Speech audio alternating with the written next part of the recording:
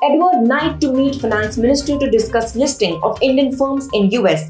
Nasdaq Vice-President Edward Knight said he will meet Finance Minister Nirmala Sitharaman to discuss the listing of Indian companies in the United States. He said that India should allow initial listing of companies on US stock exchanges like China, Singapore, Israel, Canada and Nordic States.